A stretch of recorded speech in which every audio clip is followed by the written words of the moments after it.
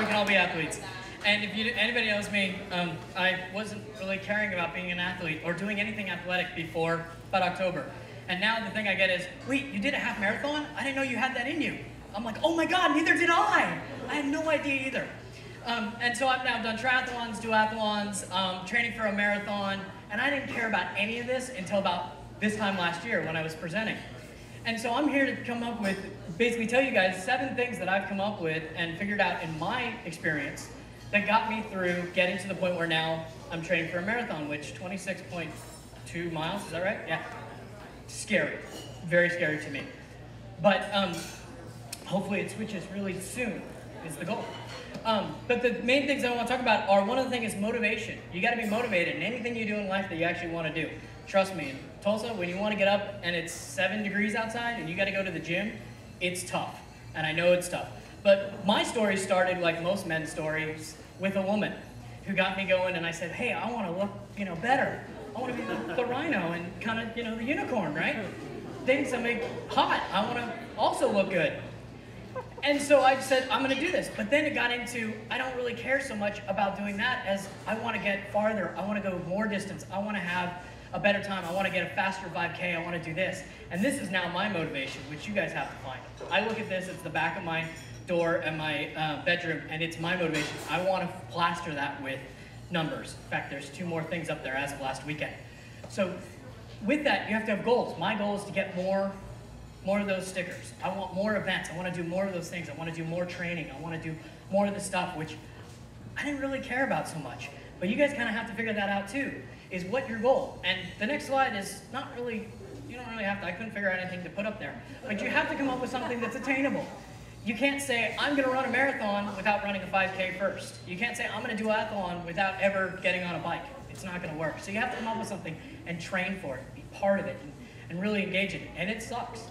I'm not going to say anything. And you're going to take a lot of time. Everything takes time. And you'll see in the next slide, which I have 156 hours on my heart rate monitor since May 1st, which comes out to be approximately 1.1 hours per day since then. Which I've trained to do something and gone bicycling, riding, running, whatever it is, swimming. And you can see the training. It takes a long time to run 22 miles. And that's what I got to do before I do the marathon at the end of November.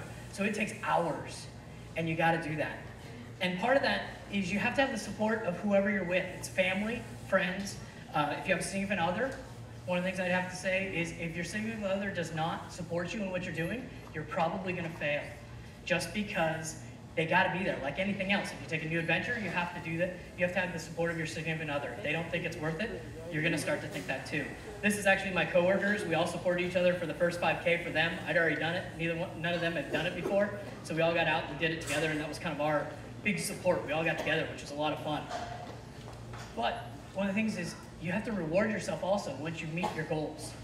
My biggest thing rewards is you can eat chocolate. It can be buying new clothes, which you'll buy a lot of if you are a big guy like me and lose weight.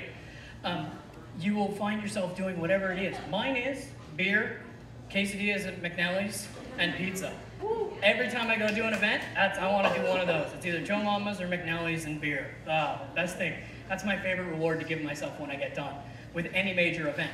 And you got to find yours. If it's chocolate, awesome. Good thing.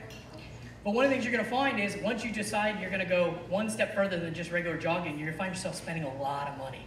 I spent more money than I've ever spent in my life on anything else. My computers do not come close to what I've spent on gym memberships, supplements, shoes. I actually run in the Biccolos if you guys want to talk to me about 5 fingers. Supplements and all the things that I had to buy, heart rate monitor. That's like $900 worth of stuff, and half of that I buy every month.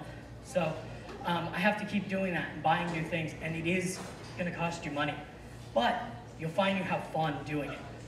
And you have to find the sport that you have fun doing. If it's swimming, if it's biking, if it's running, whatever that ends up being, triathlons are my thing. I love triathlons. You're going to find something that's fun. And once you find something that's fun, it's easy to go do stuff. And one of the fun things that I have, which I was kind of give you a thing, one of the best parts about this is I get to talk to people and they go, oh my God, you look totally different. And that's a lot of fun. Which that was actually last year and this year. Andrew's over there, his hair is longer even now. But there's more than just that. So, but notice I didn't stop beer. But one of the things that I want to leave you with is it doesn't matter if you walk, skip, crawl, run, jump, cross the finish line, get taken over in a gurney, whatever. Finishing is winning. All right, thank you for letting me share with you tonight.